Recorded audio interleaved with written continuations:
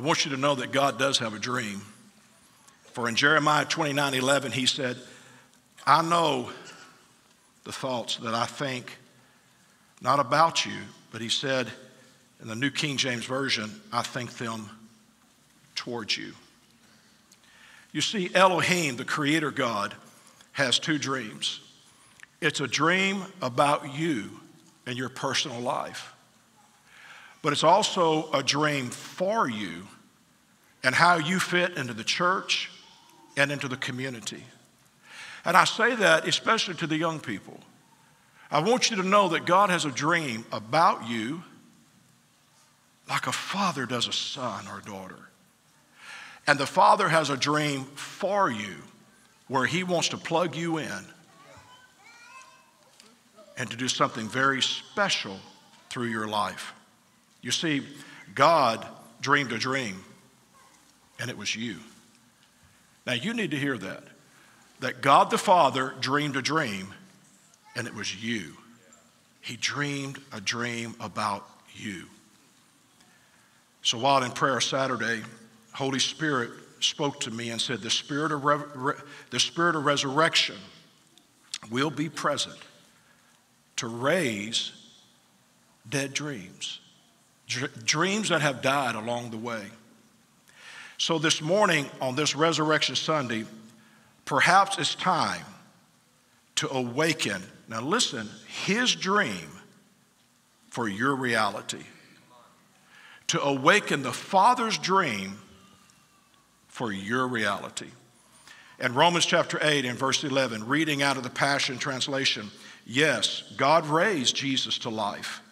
And since God's spirit of resurrection lives in you, he will also raise your dying body to life by the same spirit that breathes life into you. Notice this, the spirit of resurrection that lives in you. Pray with me, Father, bless the reading of your word on this Resurrection Sunday. I do pray, Holy Spirit, that you lead us and guide us and help us to see and understand. We pray it in Christ's name, and everybody said amen. Quickly, laying a foundation. God was the first dreamer. You see, God moves and he speaks in dreams. And the Bible, again and again, it says, and God came to him in a dream, and God spoke to him in a dream.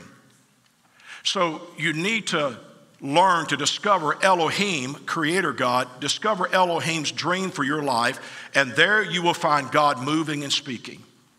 If you would like to see God moving in your life, then get into the dream that he has for you. If you want to see God move in and through your family, then discover the dream. Somebody needs to get a hold of this. You need to discover the dream that God has for your family.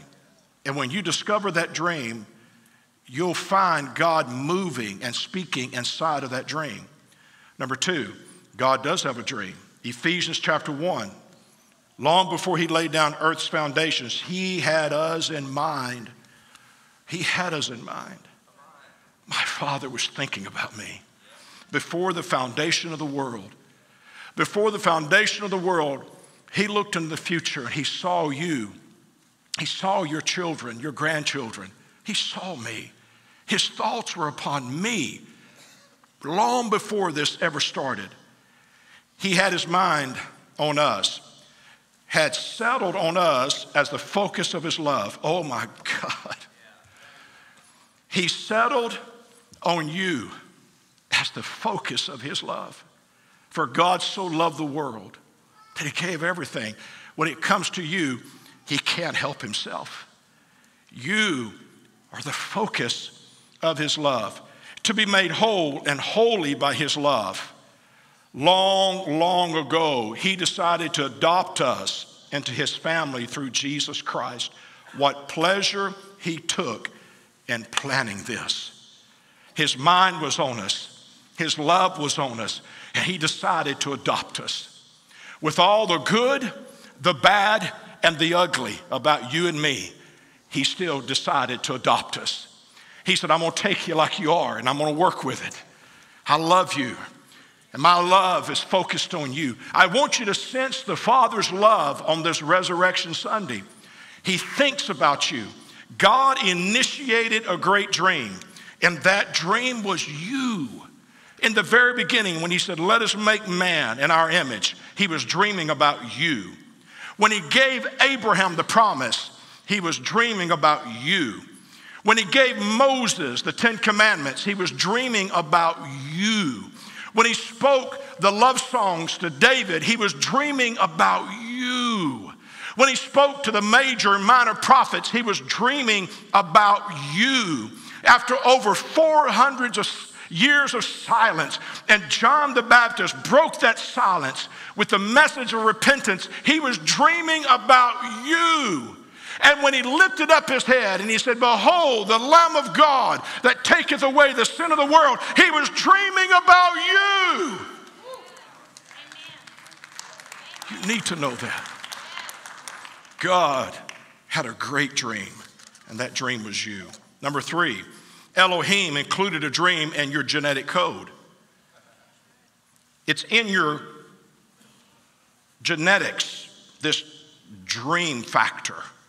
The Bible said in Genesis 37, then they said to one another, speaking of Joseph, look, this dreamer is coming. This dreamer. You need to understand that it's encoded in you to dream. You can't help it. You were created in his image, and my Father is a dreamer. It's a part of your genetics. It's a part of your makeup. It's in the fiber of your being. You see, you need to know this, that you daydream because he dreamed first. When you find yourself daydreaming, just understand you're taking after your Father. As you're daydreaming about yourself, your family, your career, your business, your church, your ministry, you're daydreaming because your Father is a dreamer.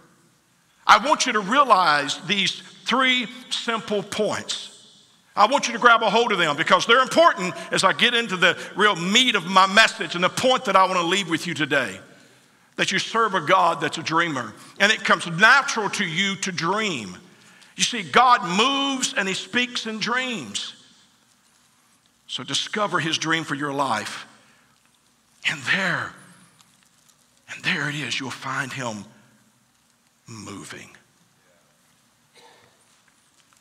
The tragedy this morning is this, that there's a place where dreams go to die. Waiting.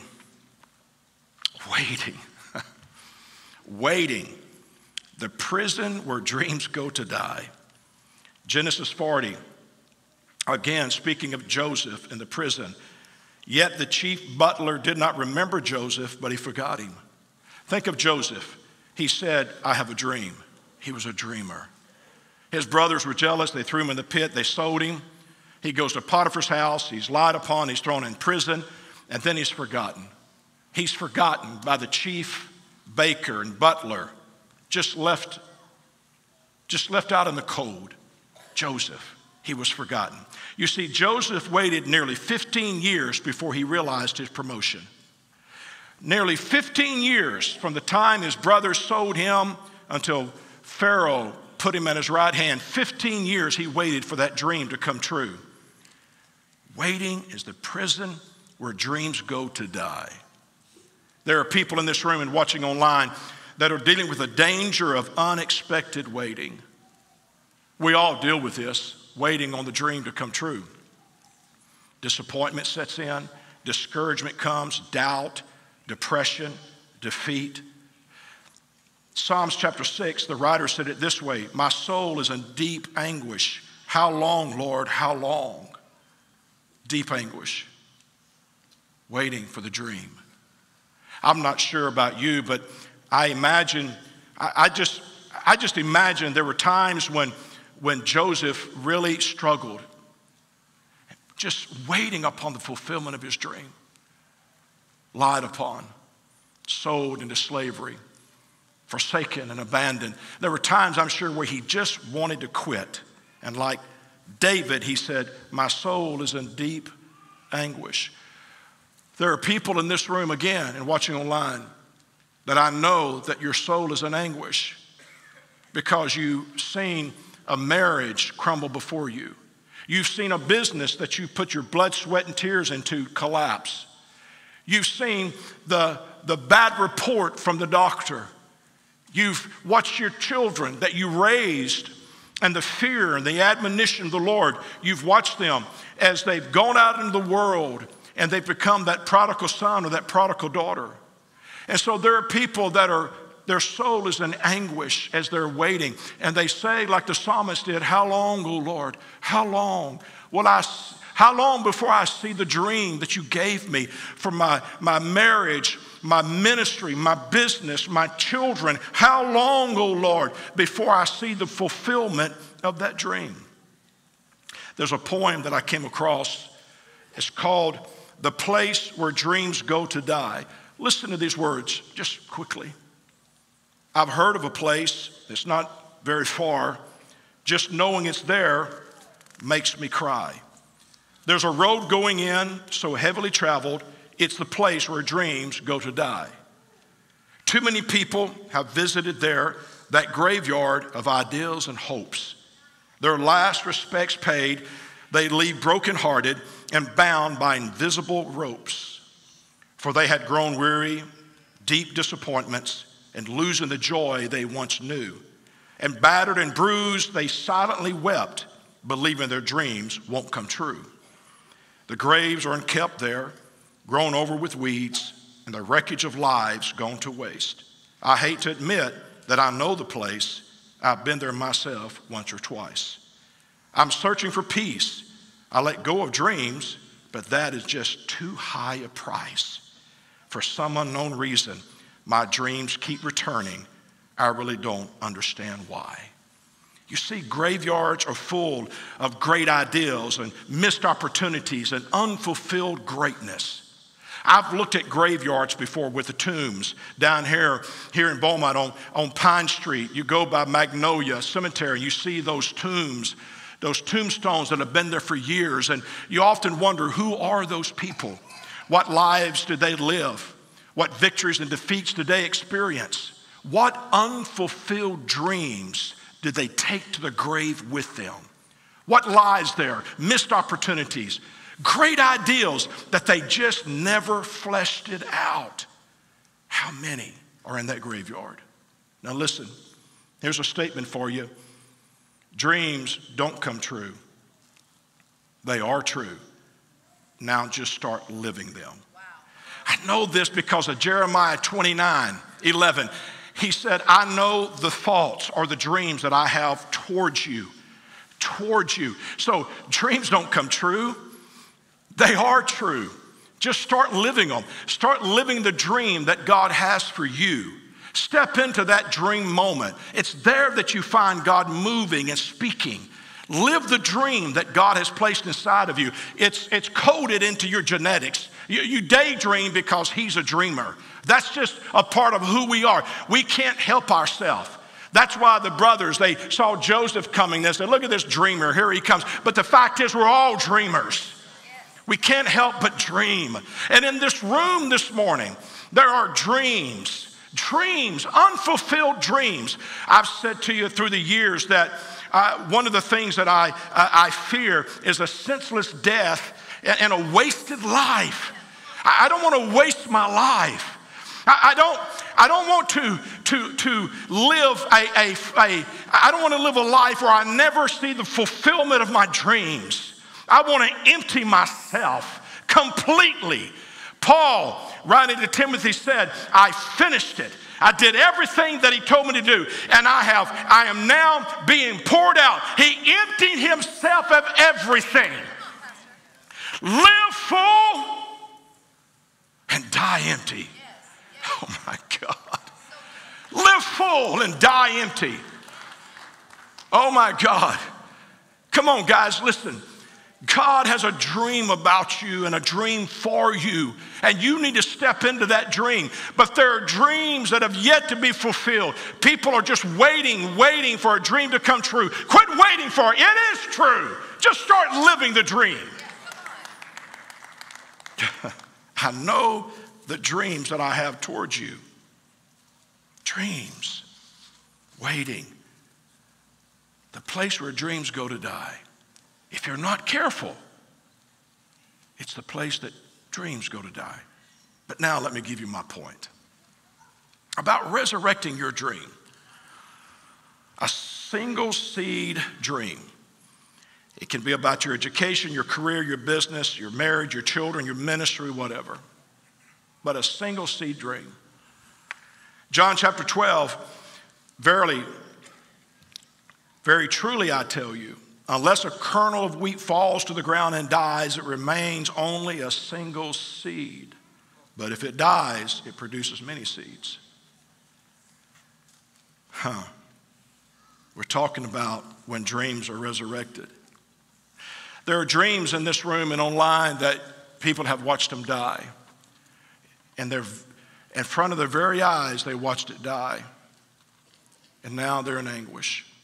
But I can tell you this morning that dreams can be resurrected. Whether it's your marriage, your ministry, your business, your career, your health, he's in the business of resurrecting dreams. I know this. And there's a spirit of resurrection in this room today. And there are dreams that don't have to be taken to the graveyard, but you can live them right now, here and now. Quit waiting for it to come true. It is true. Just live it. You see, you have to know that things do die.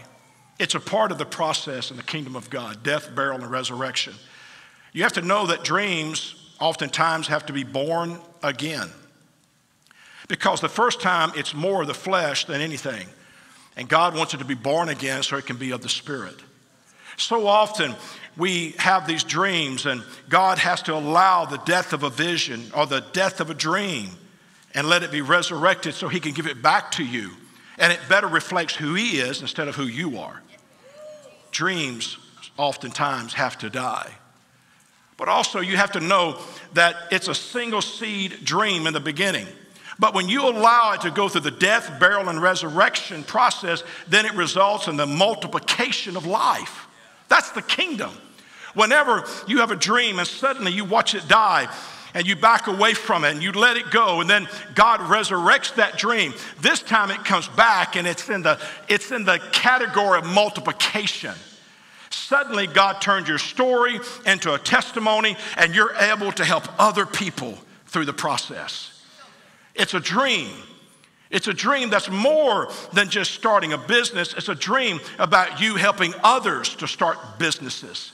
It's a dream that it's more. You see, in the beginning, this was just a single seed for you. But God oftentimes will let it die and let it be buried and then resurrected so it can multiply. That's a part of God's kingdom. It's multiplication. And now it's a God dream. You've been through the process. You've been to hell and back. And now you can help others to go there and come back. It's a part of the process. It's multiplication. The greatest vision, the greatest version of your dream is on the other side of the grave.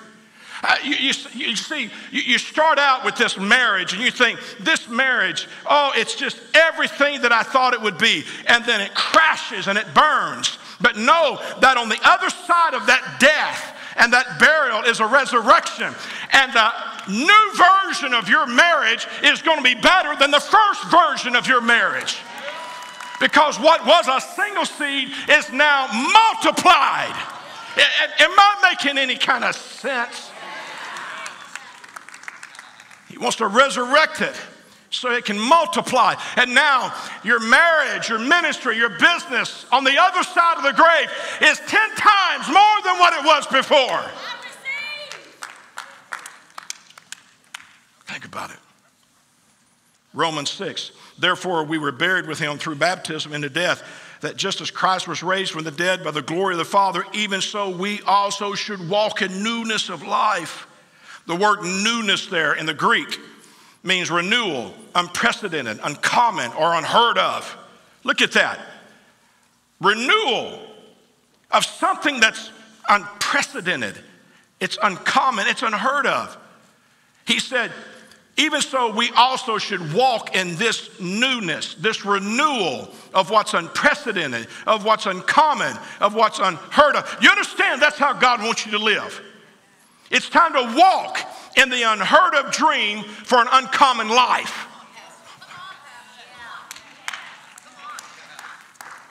God wants you to walk in this unprecedented life, this uncommon life. This is what God wants for you. He doesn't want you to do anything common. Do nothing common. Do nothing ordinary. Oh, young people. Oh, my goodness. Don't live a common, ordinary life. Mediocre. Just to get by. Don't do that. But get up every morning with a sense of destiny. That my life is not my own. It's been bought with a price. And I'm a steward of this opportunity in this moment. I'm the steward, the breath of life that God's given me. And there's a calling on my life. And He had a dream for me and a dream about me. And there's a place for me. And I'm going to fulfill that dream. I'm going to be a daydreamer. And God's going to speak to me. I'm going to discover my dream. For it's there that I will find Him moving and speaking in and through me. God, it's time. Know this, young people. Oh, I'm 61 years old. I've got fewer days in front of me than I've got behind me. Listen, you need to know this, that life is a gift.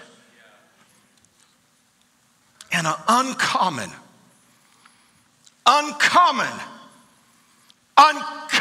life awaits you. Do nothing common. Mean to do nothing common. Intend to do nothing common. Do something that's unprecedented. Do something that's unheard of.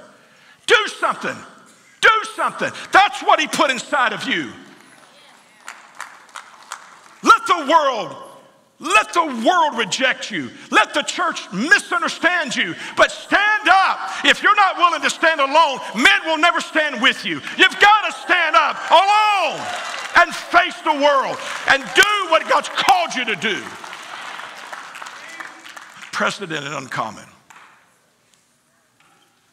You have to activate, though, this resurrection power that's inside of you.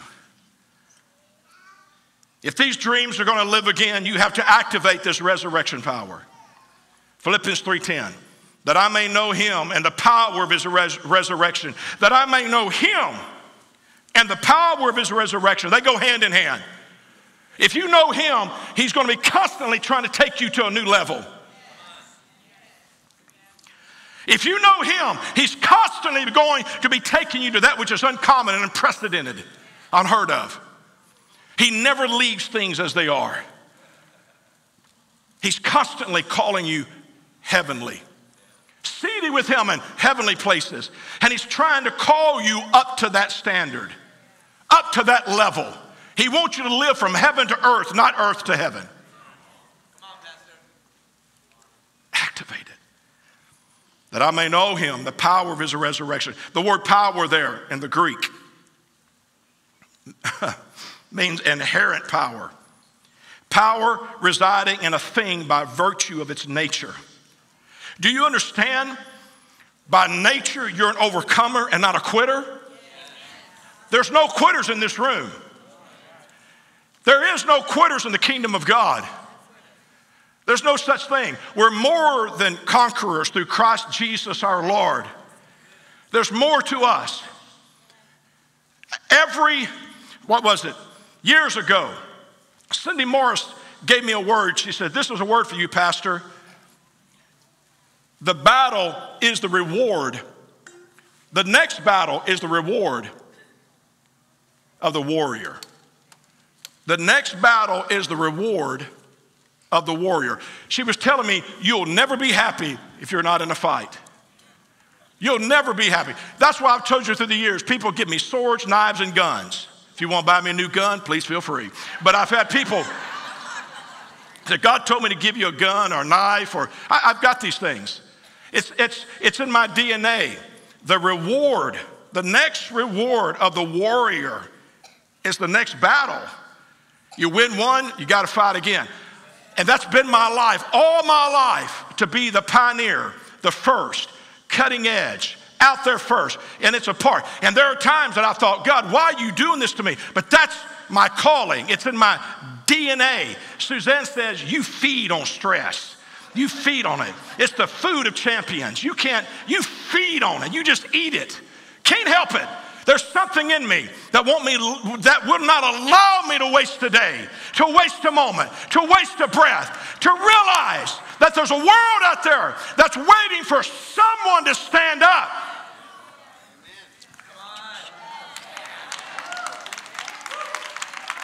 By nature, there's a power that's inherent inside of you. You say, I can't do this. Yes, you can. You say, Pastor, I feel like quitting. You can't. Listen, failure is not final. Just get back up. You're not a failure until you quit. Don't quit, get up again. They hit you, knock you down, get up and go at it again.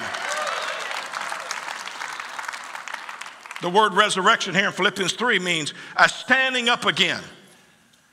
There's a power that's inherent inside of you. It's in your nature. By nature, you're an overcomer. By nature, you can't help yourself. There's no quit in you. Don't listen to the enemy. Don't give in to the devil. Don't quit. And there is a resurrection, a standing up again. So you need to dig up your dream and tell it, stand up again. You need to take a shovel, a spade, and you need to go to the graveyard where dreams go to die, and you need to dig up your dream. You need to dig it up and say, get up. We're not finished. I'm not done yet. There's resurrection in you. And Holy Spirit is heaven's grave robber. And he has come here today to dig up your dream. Stephen, come help me. The grave robber's in the room.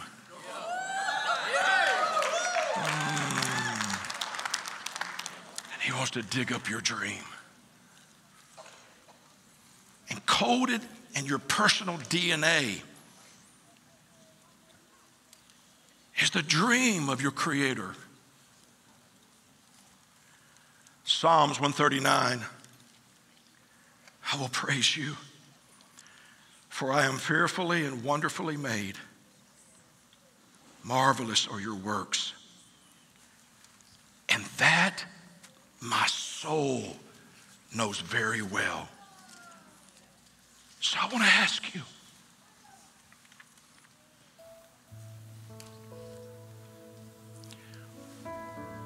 what does your soul know about you and your future? What does your soul know about your dreams?